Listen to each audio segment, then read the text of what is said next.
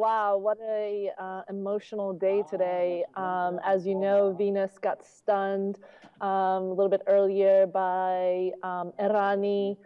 It was an emotional up and down, and everyone in the Ash Stadium was really rooting for Venus. It was 6-love to Irani in the first set. Venus came back in the second set with the love 6, and then it was a tiebreak in the third, and Irani went home with it. And really, the deal maker in the match today was the unforced errors. Irani had 25, and Venus had 52, and I really felt like her autoimmune disease was affecting her. She looked tired. It was really a hot day, and but the crowd was really with her and tried to get her going. At one point, actually, Irani did the sign to everyone in the crowd. She's just a fierceful fighter, and so she did a great match, and she went home with the win. Yeah, what other highlights would you want to talk about of day 5 of the US Open? Any other major eye-catching event that you can pick out from today's events? Yeah, actually, Halep also. She's a 2 seed. She also got stunned today, upset today by Lucic. She's actually going into the press conference right now as I'm speaking. She's in the press conference talking about her win. She's 32 years old. She was a teenage phenom, but been off the tour and now came back and stunned Halep. She's a 2 seed, and she had a great game, great match, and she just refused to let go. She just kept with it the whole time, and she went home with a 7-6, 6-2. And now, actually, Irani and Lucic are gonna meet in the quarterfinals. From what you've seen so far of the games at Flushing Meadows, what can you probably look into the future and try to see who will be playing the finals for the men, who will be playing the finals for the women, considering how the top seeds have been performing at the US Open?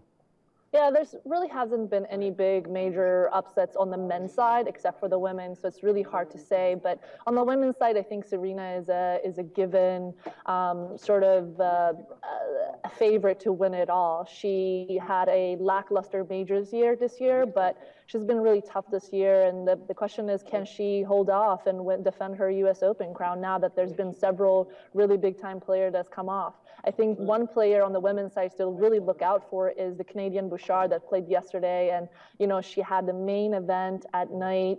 She played well into almost midnight at Ash. And she's just a really fun player to watch. She's tough as nails, and she's 20 years old. So she's one to look out for. But I think Serena, at the end of the day, on the women's side, is the favorite. On the men's side, I think it's about Federer or Djokovic. They're on 2 different sides. Djokovic is on a tougher side of the bracket, but I really think that he's still a favorite. Even though he had a lackluster summer after winning the Wimbledon, a lot of people are saying that that's due to getting married and having sort of a post-wedding celebrations this summer. But he's the king of this hard court, and I think he's going to be really the toughest one to beat. Federer has a big chance. He's on the easier side of the bracket, they say, and I think that if he can be 33 and pull off a great next week and a half, I think he has a chance to make it all the way to the finals. But I think Djokovic is, at the end of the day, he's the favorite on that side. Tala, we don't want you to go, but we have to release you. But before I allow you to go, what are you looking forward to? Day 6. I think Djokovic is going to be a great match to watch. Serena is playing. It's just another, on the women's side, there's been a lot of upsets, and there's been a lot of fun young players to watch. Bouchard is coming back to play tomorrow. And Djokovic is really Djokovic and Tsonga. I don't know if you watched Tsonga's game yesterday. He's looking really hot. He had a really hot summer this year. So I think he's also one to watch out for. Thank you, Tala, for being a part of Sports Tonight. We'd like to see you over and over and over again. Thank you so much. Thanks for having me. Have a great evening. Yeah, thank you. We'll be speaking to Tala Adavi of the VOA, and she's been giving us live updates around the US Open. Guys, you guys were just looking at Tala while I was speaking. I would have loved to particularly Saeed. It's normal. It's normal. I think that's the way it should be. I think I didn't want the call to stop. I was just looking at I was enjoying the phone call. Anyway, okay. All right, let's pause a little bit. Let's talk a little bit of golf. and tell you about the NBC Centenary Golf Classics. About 120 golfers will be taking part, drawn, of course, from different golf clubs across Nigeria. They will be taking part at the Centenary Golf Classics that will be holding at Ikeja Golf Club between November 28th and 29th. The format of the event will be 10 holes and 4-person team event. Let's just allow you to listen to people talk to us about it, and then we'll come back for more on Sports Tonight. By the time we return, Tunde Ogunsheku will be here on Sports Tonight. Join us again.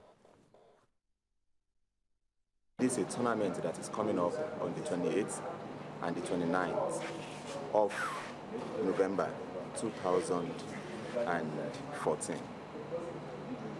And let me quickly say this at this point, that part of the money generated from sponsorship, 10% of these funds will go towards a charity. And we hope that after this first tournament, it's something that will become part of the program.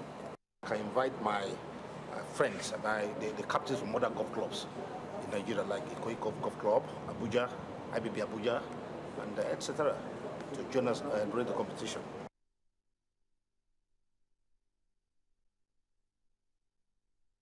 Daily, our world changes. Sometimes it could be tough to keep up with these changes. Some other times, communicating these are even harder. Our job here on Sunrise is to break it all down for you, not just to understand, but take the right action. Sunrise, every Saturday at 9 a.m. only on Channels Television.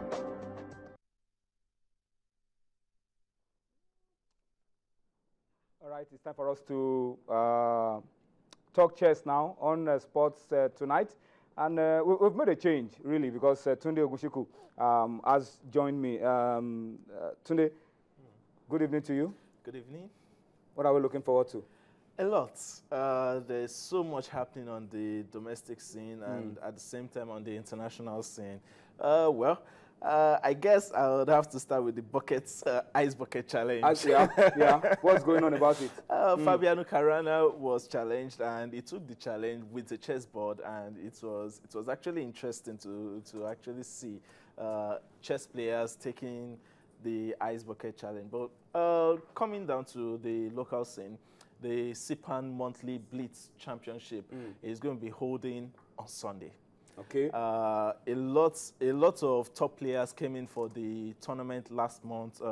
It holds every last Sunday of the month, and it was a very, very big battle the last time out, where Demola Shorungbe won and came on the show to tell us a bit about it. Yeah, it was here last week. Yeah, the week before. And well, it's actually been interesting, and now they are upping the prize money a bit, not much, just a bit, and we are expecting top players from all around the country. So one way or the other, those that would come, and those that won't come, well, they would probably be staying very far off, and it's going to be very, very interesting. Yeah, the Lagos Chess Classics. It's going to be holding from the 7th of October to the 10th. An international master is coming? Yeah, a number of international masters actually they've signified interest in coming. But the defending champion, international master Mzat, is going to be coming again to try and defend his title, which is, well, I am hoping he won't be able to defend the title, so that probably some of our Nigerians that tied with him, or some others that did not tie with him, would actually do us proud in the country when everything kicks off on the 7th. It's actually something that a lot of people are looking forward to. Still, there will be no prize money for the female section.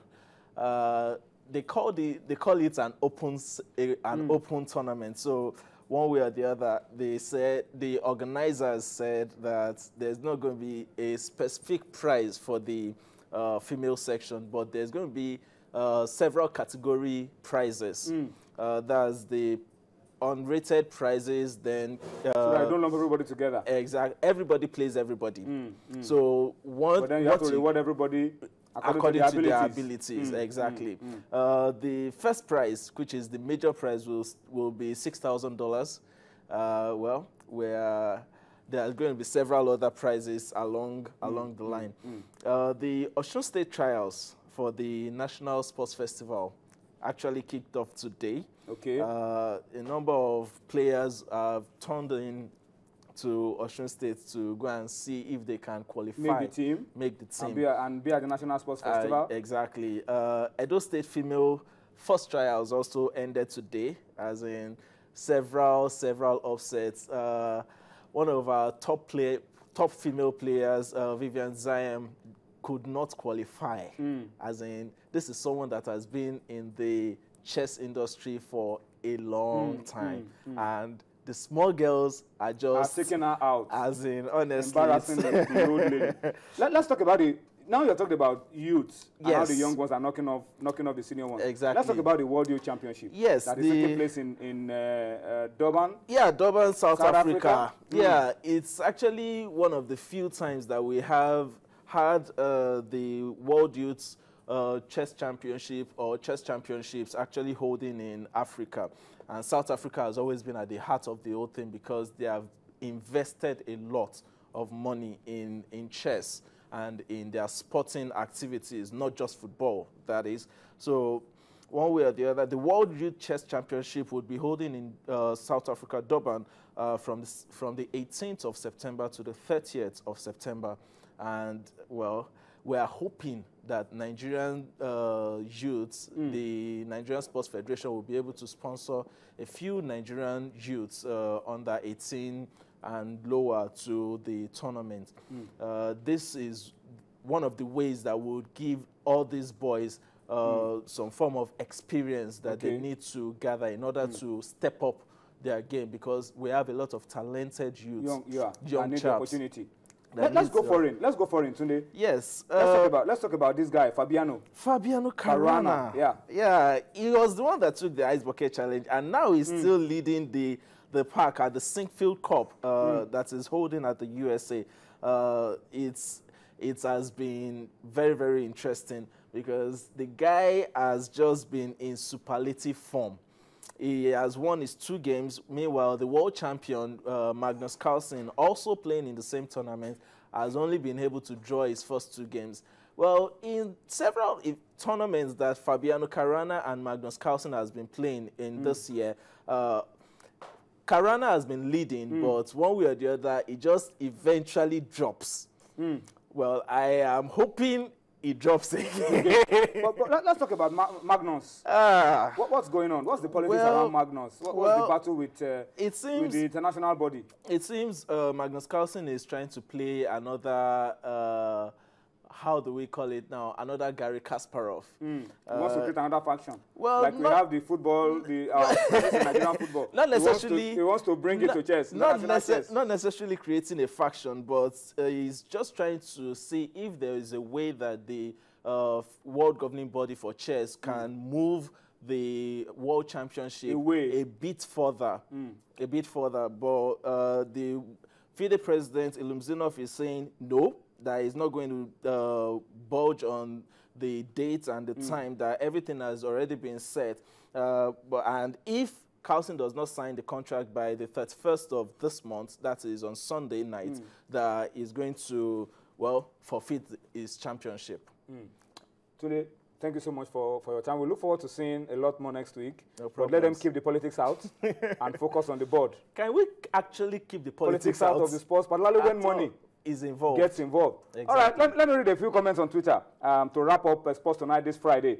Kemi Alaga at Alaga Kemi says, if FIFA hammer eventually falls on Nigeria, we know those to hold responsible. That's what it says. And Henry Uwayanwu says, what about the Giwa faction sending a clip of their own Congress to FIFA? Will he hold water?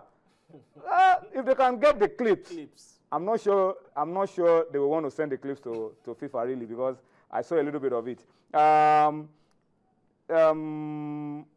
Dimeji says the sports minister needs to be warned, or else FIFA's ban is looming on Nigeria. I like this one. This is coming from Chartered NG Dreamer at Zion One. Says, you can never play the devil's advocate better than Al Pacino.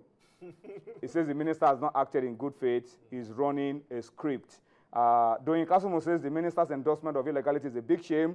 Lack of knowledge of the statutes by Giwa is even more shameful. Wow, that's huge. And Enebeli Kenneth says, why is FIFA delaying to ban